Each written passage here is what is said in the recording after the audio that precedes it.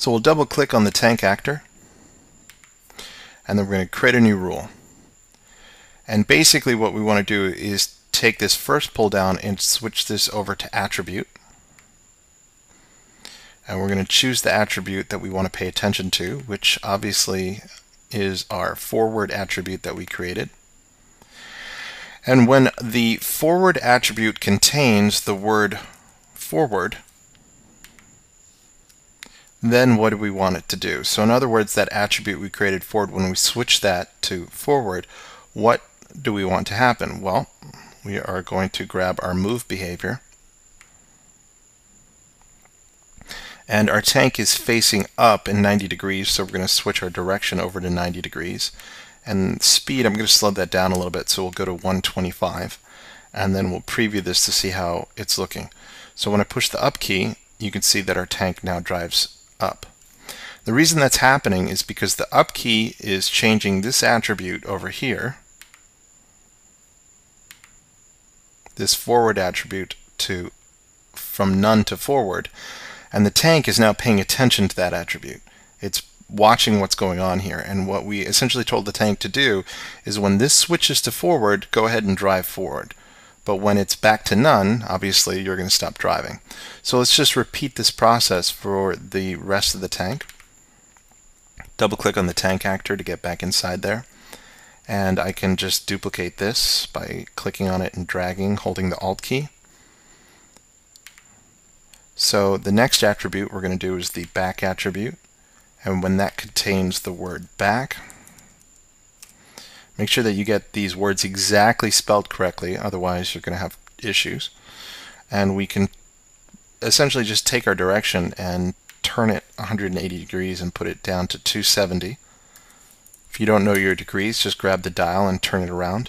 And at this point you could change the reverse speed, so maybe when your tank's going forward you want it to go 125 in speed, and maybe it backs up a little bit slower, so it can go 100 in reverse, not quite as fast.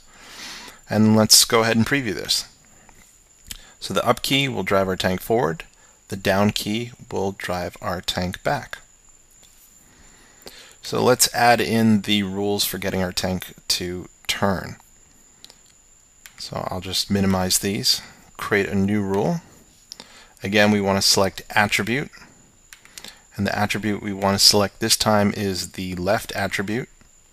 And when the left attribute contains the word left, we want to rotate our tank. So I'm going to grab the rotate behavior, drag that into this rule. And left would be counterclockwise, so that's good. I'm just going to duplicate this rule. And we want to switch this one more time to the final attribute that we created, which was the right attribute. And when this contains the word right, we want to rotate our tank clockwise. So that's all there is to getting our tank to drive. So we'll test this out. The up key, the down key, the left key, the right key, and of course we can do all of these together, and we can start driving our tank around the scene.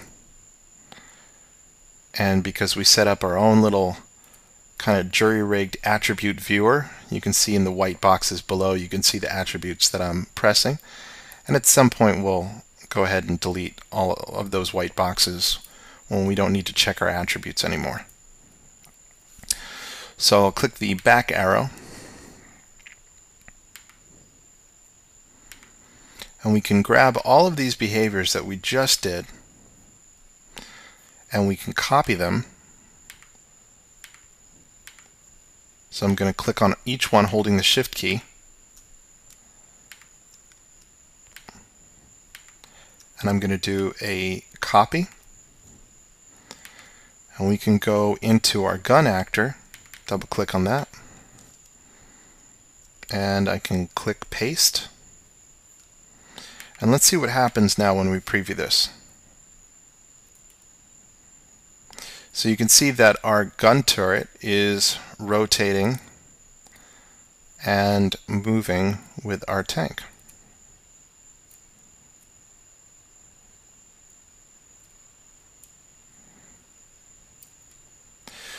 So that's almost right, but what we want to do is we want to actually delete the move behavior, the forward and back behavior from our gun tort. And the reason that we're going to do that is we're going to have the gun essentially glued to the tank as far as its X and Y movement, so that wherever the tank moves, the gun will move. But we want the gun to have its own independent rotation. So what we want to do right now is we want to delete this first one, which was called forward, and we want to delete this second one, which is called back. Let's preview this, and you'll notice that we can get our tank to move forward and back, and we can get our tank and gun to rotate together, but the gun itself isn't moving. So how do we get the gun to snap directly on the tank? Well, right now would be a great time to go ahead and save your scene, and as I pointed out earlier, go ahead and save everything out in increments. So now I will save this as 1.3. It doesn't matter if you're saving the same amount as I am. Just go ahead and save it in increments like this so you have files to go back to just in case you make a mistake. Now, to basically get the gun to pay attention to the position of the tank, we have to tell GameSalad where the tank is at all times. So we're going to jump back into our tank actor really quick. And we want to set up a timer that tells GameSalad where you are in X and where you are in Y. But before we do that, we need to create an attribute that we can feed that value into. So we're going to go back to our attributes, and I'm going to click the plus icon, and I'm going to create an integer this time, which is essentially just a set of numbers. We'll click choose, and I'm going to say tank X, and then I'll create another one here, also an integer, and we'll call this tank Y. So you can see by default the value for tank X and tank Y is 0, 0. And what we want to do is we want the tank to update these two attributes very often where it is in its X and Y position in the scene. And then we're going to get the gun to pay attention to those two attributes and also update its position to these values. So the first things first, we need the tank to feed these attributes its position. So let's jump into our tank actor. And we're going to create a timer here. So just drag and drop that timer. And we want every 0.001 seconds. So that's a very fast unit of time. We'll click the run to completion. So every 0.001 seconds, we're going to change an attribute. And remember the attributes that we just created were tank X and tank Y. So the first attribute we're going to change is tank X. And what do we want to change this to? Well, we're going to change it to, if we click the expression editor here, to the tank's position in X. So these are our game attributes. These are attributes that are associated with our tank. So we're going to click on the tank, we're going to click on position, and we're going to click on X, or double click on X, and then check that off. And then I'm going to hold the Alt key and duplicate this. And now I'm going to switch this attribute to tank Y. And we want to remove this expression and choose tank position, double click on Y and check that off. So let me explain quickly what I've done here. We created two attributes, one called tank X and one called tank Y. By default, those attributes were set to 0. What I want to do is have those attributes updated with the tank's position all the time. So that's why we set such a very small value of time. Every 0.001 seconds, we're going to update that. Now, what are those values going to be updated with? They're going to be updated to the tank's X position and the tank's Y position. So just like I did earlier, if you want to see what this looks like, we can go ahead and create an actor. We'll just call this tank X. Double click on that and we will go back to display text. Now the more you use GameSalad, the less you'll have to rely on creating kind of these on-screen attribute displays. But I really like to teach this technique in the beginning because it saves you a ton of time and helps you understand what you're doing. So the text we want to display here, we'll make our text black. The text we want to display is the attribute, one of the two attributes we just created, and the first one was tank X.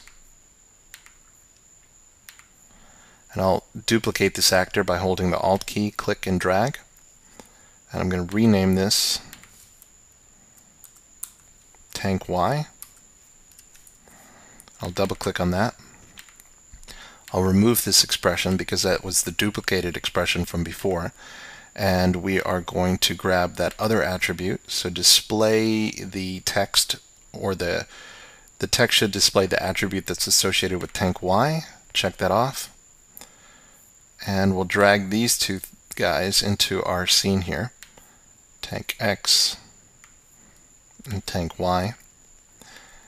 And if I preview right away, they should be displaying the attributes associated with the tank's position in X and Y. So you can see if I drive the tank up and down, we're getting a change in all of those values. So now that we've set this up so that the tank every 0.001 seconds is feeding its position data to those two attributes, now we can get the turret to pay attention to these two attributes and change its position based on these two attributes. And that's actually really simple to do. It's kind of just like the reverse of what we've just done. So I'm going to double click on the gun. We'll minimize these and we will again create a timer. And we're going to set this up to be the exact same time, 0.001 seconds, run that to completion. We want to change an attribute. So the attribute we're going to change is essentially the reverse of what we just did over in the tank itself. We're going to change the gun's position, so click on the gun, its position in X. And we're going to switch that over to the attribute we created, which is tank X, and we'll check that off. And I'll duplicate this so I can repeat this process. We're going to take the gun's position in Y and we want to change it to remove expression, the attribute tank Y. I'll check that off. So you'll notice if I just look at my scene not in preview mode and I put my gun all the way over here, that the minute I hit preview, you'll see that that gun is snapped directly to the tank. That's because in the time frame of 0.001, the tanks told that two attributes where it was. The gun looked at those two attributes and changed its position based on those attributes. So it's probably a good idea to take your gun turret and just put it on top of your tank just so there's no tiny delay, just in case there's a slow processing time. And then if we click preview, it'll look like it's stuck there exactly. So if I push forward and push back, rotate right, rotate left, you'll see that everything is following the tank perfectly.